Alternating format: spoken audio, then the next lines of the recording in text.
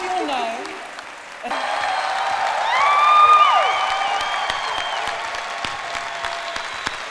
Ladies and gentlemen, welcome to the panel for Rogue One, a Star Wars story at Star Wars Celebration Europe.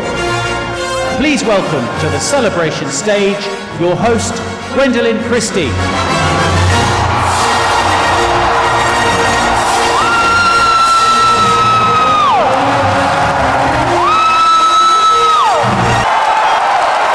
Is everyone excited to be at Star Wars Celebration?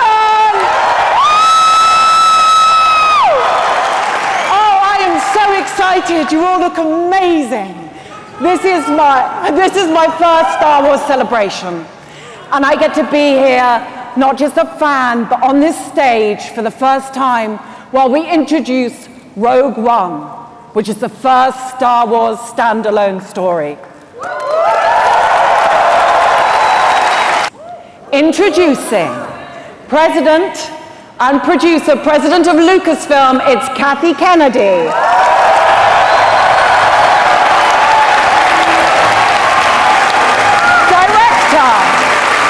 Director Gareth Edwards,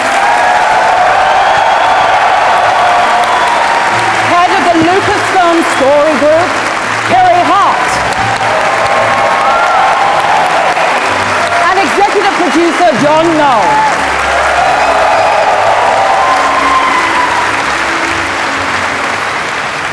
Okay, it's very exciting. How come London? You know, the amazing thing is, first of all, I want to say, we could not be more thrilled, not only to be here today, but to be celebrating 40 years since A New Hope was made in London.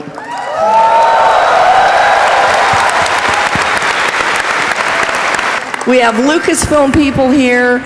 We have crew from Episode 8 as well as Rogue One. So it is a genuine Star Wars celebration. A Star Wars story, you know, the thing is, we have this amazing opportunity to be able to tell stories inside this incredible universe. And in the past, all the Star Wars movies have been made as either sequels, prequels, and now we can have these standalone movies that can explore different characters, different places, different planets, different experiences all the way around, and I think that that's something that all of us are extremely excited about. I mean, I think I'm probably a lot like everybody in this audience in that I watched A New Hope every day growing up until that Betamax tape was completely worn out. And if you told me that one day I'd get to direct this film, I'd never have believed you. Like, I sort of think in some parallel world I'm out there watching me on stage, very jealous, saying, "Shut up, you idiot, I should be doing that." And it's just been the most insane, most surreal experience you could ever have. Every day, just when you think you've had the craziest day in your life, the next day tops it. Was there a particularly memorable day for you? There's a million. I guess on one occasion, we were filming, I was with Felicity, and we're in the middle of a shot, and someone just nudged me and said, pointed at this guy in the corner and said, "Do you want to meet Luke Skywalker?" And I looked over and there was Mark Hamill. And I was like, you know when you go up to someone and you're so much in awe of them, I don't know what I said to him. I was trying to be articulate and intelligent, and I don't know what came out. And he was being really sweet and complimentary. And all I was thinking as he was talking to me, I was just looking in my peripheral vision going, please, Lord, someone be taking a photograph of this. Like, no one's going to believe that I met Luke Skywalker. And the problem with this film is you can't talk about it. You can't tell your friends, you can't tell your family anything. And all I wanted to do was go home and go, I met Luke Skywalker. And everyone's like, how was work? And you're like, yeah, it's all right. Yeah, fine. Yeah, actually, this started about 13 years ago when we were shooting Episode 3 in Sydney. And I heard that George and Rick were developing this live-action TV series. And I got thinking about what sort of fun stories you might be able to tell in that episodic format. And I started playing around with this idea, drawn from the opening crawl of 4 of this sort of Mission Impossible style spy mission to steal the Death Star plane. I think this particular movie is a perfect bridge into these new types of movies that we want to do, because it is it's grounded in this piece of Star Wars history that everyone knows happened. And every Star Wars fan knows that the Death Star plans were stolen. And really, this is just our opportunity to expand on, you know, as John did, that one piece of information to really build out a completely new story, new characters, but yet it's happening in a familiar moment in time on the Star Wars timeline. And so I think it's a really great blend of old and new. And I think Gareth has done an amazing job of visualizing it in a way that feels really fresh. I would like to present some of the cast of Rogue One.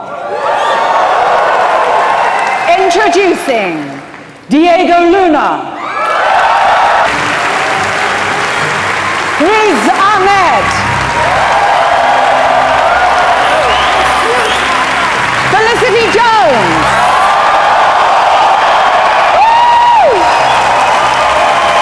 Donnie Yen,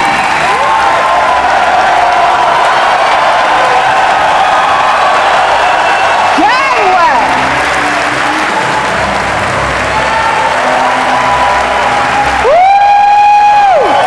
Alan Tudyk,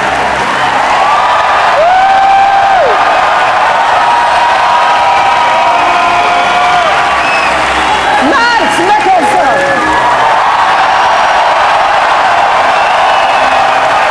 and Forrest Whitaker.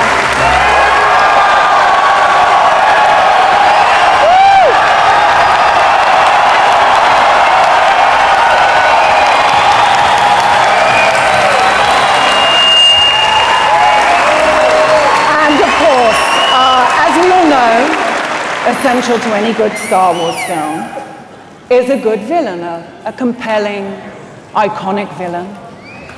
Star Wars fans, as director Krennic, Ben Mendelsohn.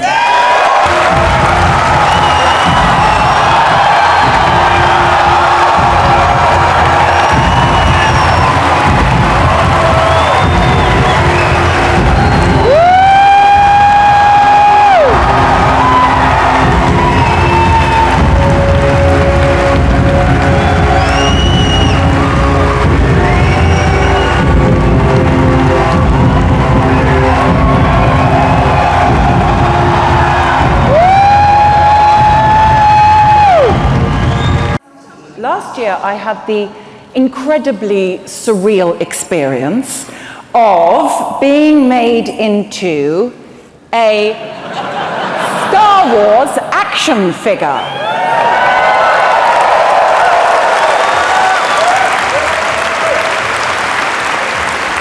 And today, I would like to welcome you to the club because... Goodness. Here is your Jyn Erso action figure.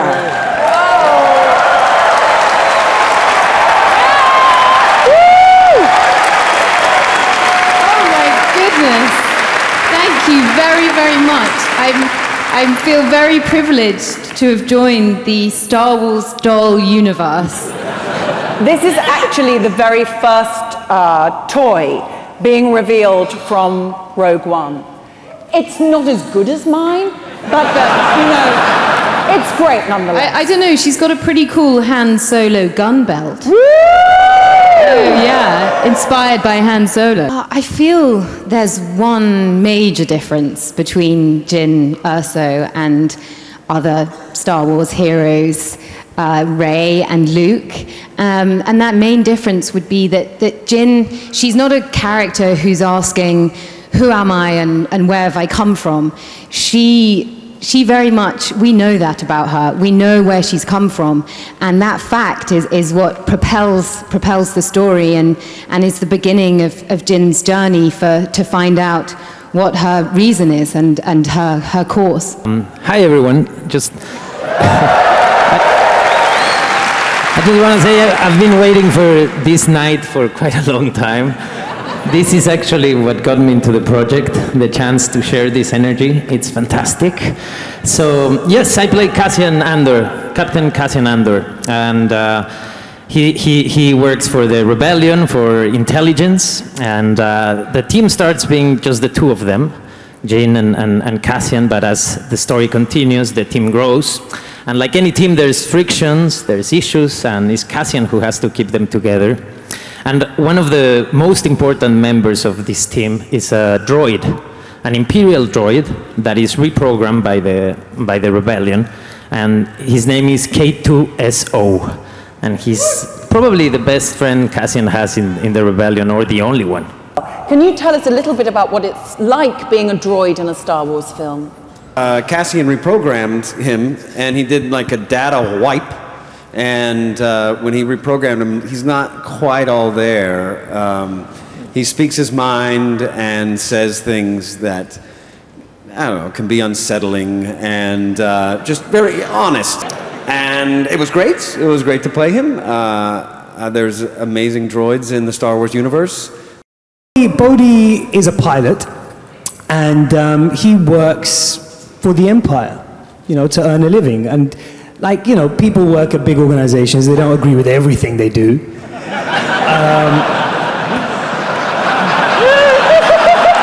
you gotta...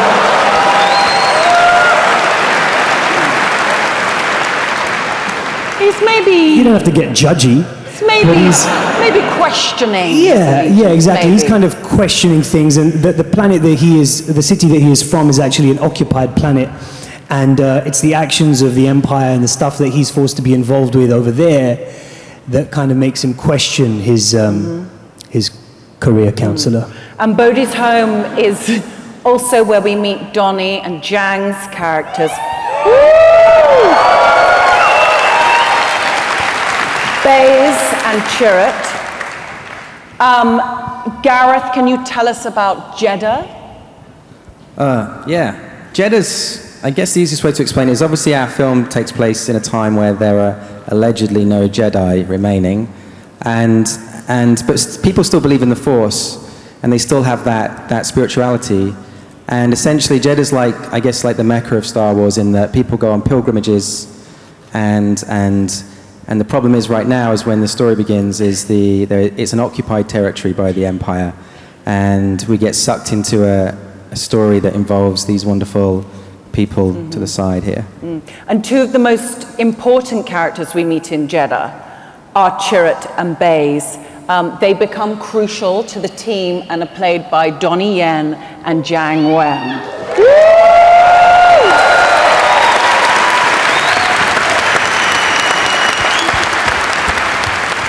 Donnie, what can you tell us about Chirrut? I just want to say hi, everybody. I'm Donnie.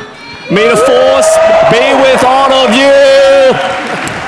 I play a blind warrior who lives in the planet Jeddah. I can't see, but I can feel with my heart and believe in the spiritual of the Force. And obviously, me and Zhang Wen we are the baddest fighter from Jeddah, and me and Jan, his character Baze, we are very good friends. He and me was a partner, and he of course believe in Force, but my character don't believe Force at that time. We've learned a lot about your character's deeper connection in the Star Wars galaxy. How does he connect to this band of misfits? I think we can definitely call them misfits. Good to see you all.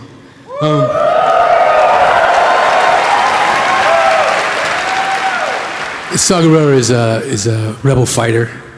He's been fighting for years against the Imperial occupation. He's a guerrilla fighter. He has been controlling a group of rebels that are out to the extreme. We're talking about that there's a series of different rebel groups that coming together as an alliance, and all of these people are different parts of that.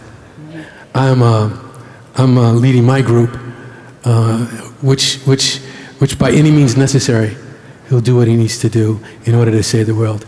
He was trained as a guerrilla fighter, and then he was trained by the Jedi as well. And I just want to say, I want to take a moment to say, like, none of this would be happening if it wasn't for George Lucas. The guy's a genius.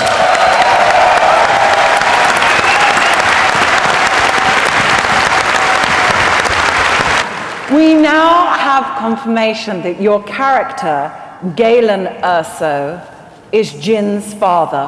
What else can you tell us? That's it. No, honestly, it's, as you know, there's a lot of secrecy around the whole thing for good reasons. My character is a person of interest. A lot of things are revolving around him, so it would be like kind of a big spoiler to say too much, but can I say that he's a scientist, and he at one point invented something so beautiful, so fantastic that it might change the universe. That's all I can say. And then I can say, I'm in a Star Wars film. I'm very proud.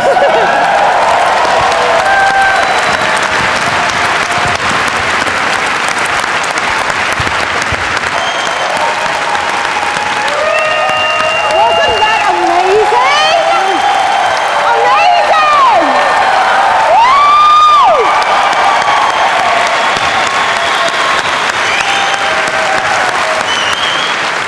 Woo! So I've heard that Krennic is a different kind of Imperial villain. Right. Yes, he is. He's an Australian kind.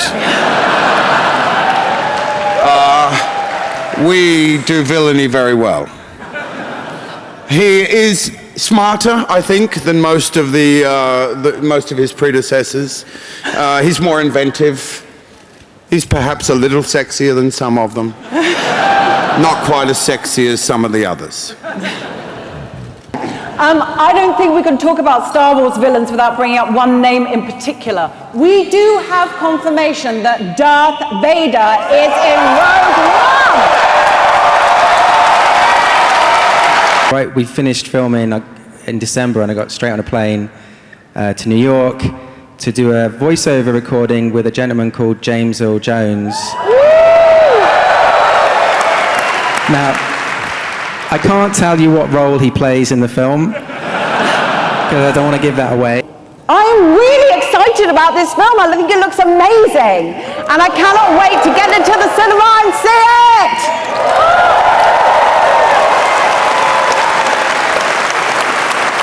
Thank you very much to all of you fans who are in the room, all of you who are at home watching on the live feed. Thank you to our incredible filmmakers.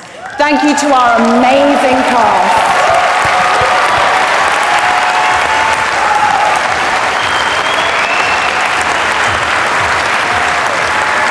And I think before we leave, let's all stand up and do a photo. Yeah, do you want to take a photo of the amazing cast?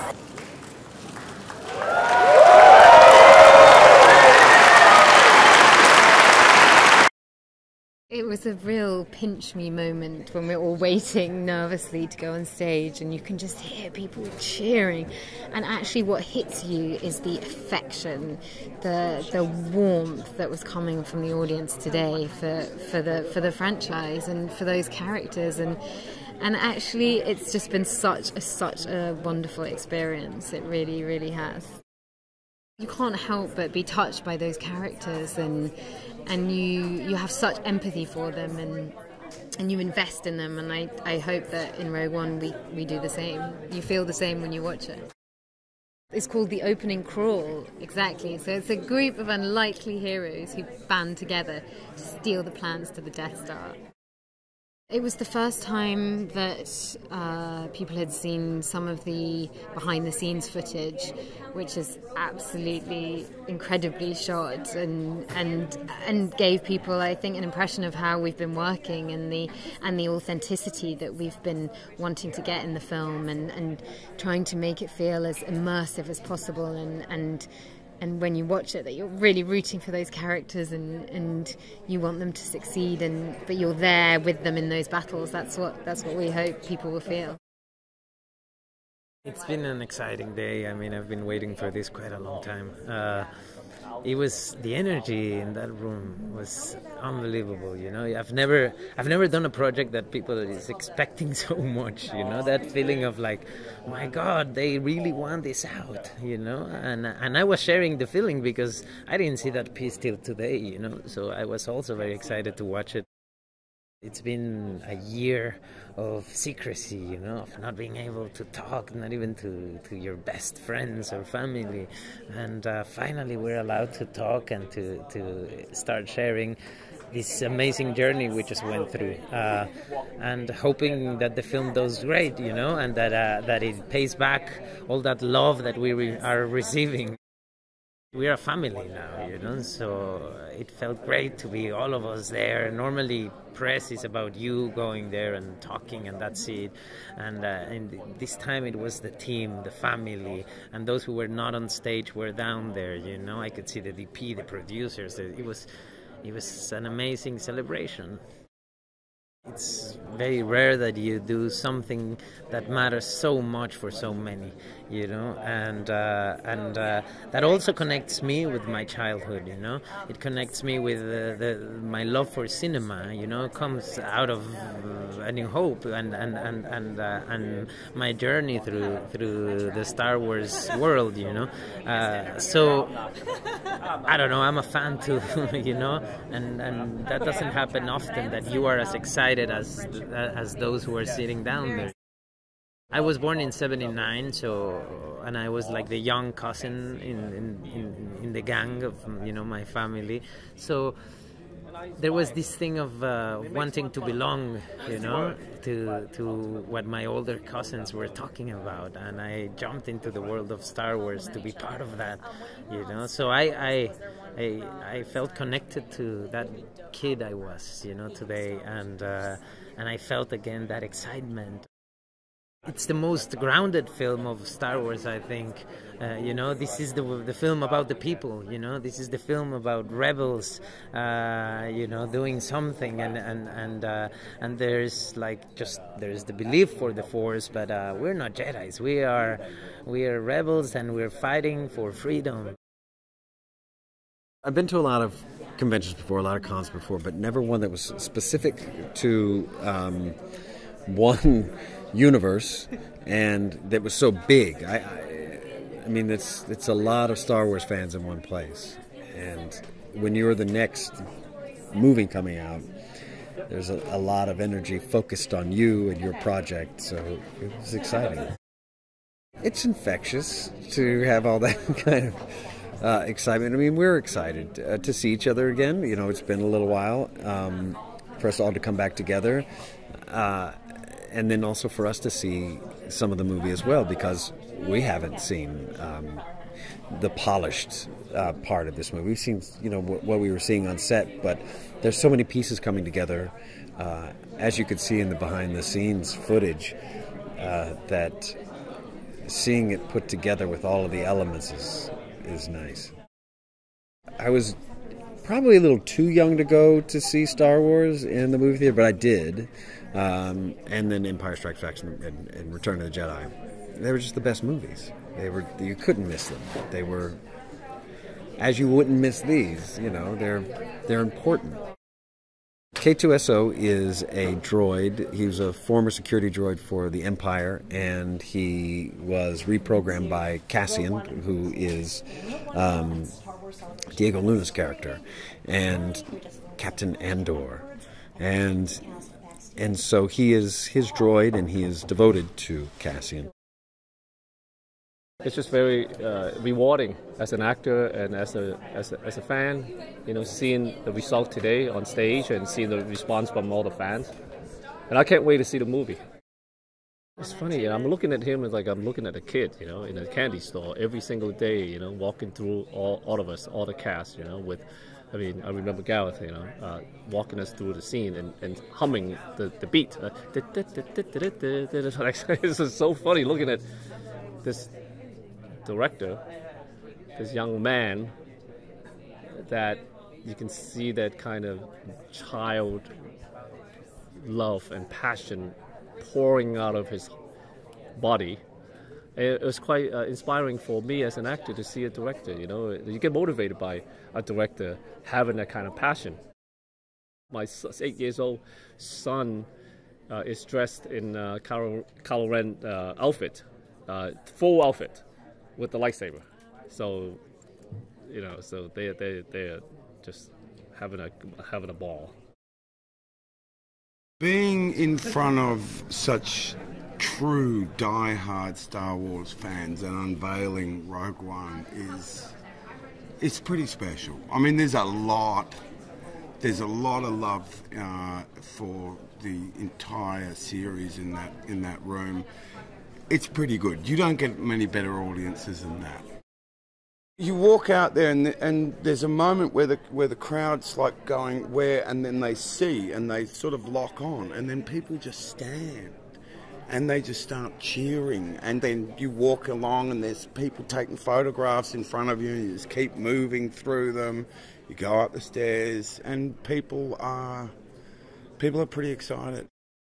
What you really know about in that room is the degree of love for the films and the amount that they're connected to it. I love the fans, and I love the people we work together. Yep, I like the atmosphere. I'm lucky, I feel happy I'm a part of Star Wars. You feel that energy when you first walk in, because we were walking in and we could hear the audience and they were clapping and we're thinking, what's going on out there? What are they showing them? Why are they so? And you know, it's so intense. They've already must be watching something, you know.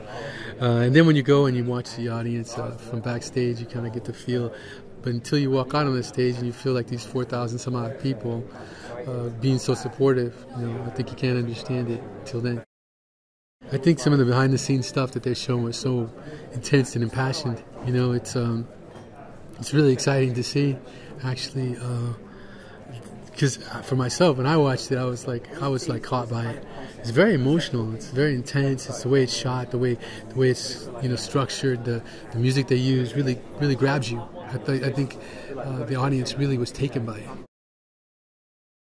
This is my first exposure to a Star Wars celebration, and I was told how supportive and enthusiastic the fans would be, but yeah, I can't tell you how much it means to all of us, because we've been kind of holed away in studios and bunkers and in strange locations and cockpits of space shuttles, kind of doing this thing almost with cabin fever, and then to come out and then reconnect with the actual fans, the people who keep it alive, is incredible. One of the things that's just special about the Star Wars movies is the suspense and the anticipation that accompanies it. You know, what new parts of this incredibly rich story world will be revealed. And so we want to try and kind of, tell people enough, but not tell them too much. Rogue One is a film that's inspired by just one of the lines in the opening crawl, the opening text of Episode 4, A New Hope, and it's about a group of rebels who get together to try and steal the plans to the Death Star. We've been kind of working really hard on this, trying to make this film as good as it can possibly be, try and really just for the fans to try and make sure that they're happy with something that means so much to them. And so to kind of show little bits of the film here and see that reaction, it's a massive sigh of relief, and it's also a massive injection of excitement for us all. What they showed today was a behind-the-scenes clip, a kind of sizzle reel of lots of exciting sequences from the film, but shown from the perspective of a kind of making of. So, it's the fans that really make Star Wars what it is. And so I think everybody at Lucasfilm felt it was important to try and just let them into even the making of this, because we don't make this alone. The fans make it too. They make it what it is. It's pretty surreal. If I wasn't on the stage, I'd be paying money to be in the crowd. It was like, I'm a massive Star Wars fan. It's where Star Wars was made. The original trilogy was shot in London, and Force Awakens was London. We're London, so it's the home as far as I'm concerned for Star Wars. If you told me as a kid, like 40 years from now, like you're going to get to make movies, but wow, and then go, guess what movie? Star Wars. I just don't think I would have believed it. I would have been... It's all very surreal. Every day is surreal on Star Wars. It's extraordinary. I mean, to think that 1976 is when, you know, everybody was here, and it's been 40 years and we're back in London, and it just happens to be Celebration, and we're making Rogue One, which happens to be leading in to New Hope. That was not planned. It's just, it's ironic and wonderful at the same time. I've been really looking forward to show some of the things that we're doing, because what we're trying to do with the Star Wars stories is to step outside of the sagas and the episode stories a bit, to take some risks with how we're cinematically approaching these movies, and the fact that we're bringing all new characters into these stories. It is a bit of a risk when people have grown to expect certain things, but I think today, when they saw what this looked and felt like, I think they were pretty excited. Gareth is a giant fan. He even took his girlfriend years ago, went into Tunisia where they shot, and had blue milk. I mean, when he told me that, when I first met him, I said, you know, no one has told me a story like that. I think that alone is a reason to bring you into the fold. There's nothing like Celebration. I think the fact that people care so much and they put so much of themselves into the things that they create, that's something that I tell everybody who doesn't know anything about Celebration, is you just can't believe what people actually make and the time and effort and care they put into things. It's really extraordinary. Everybody's bringing up the fact that we have Rey now and we have Jyn Erso. But I think what's really wonderful is that these are female-empowered leads that we're putting in Star Wars, but they're also very, very different. And I think the other most important thing probably is that we're really emphasizing the need to diversify the cast and to really bring a sense of the world into these movies. It is Star Wars, after all, and we want it to reflect the audience that's going to these movies.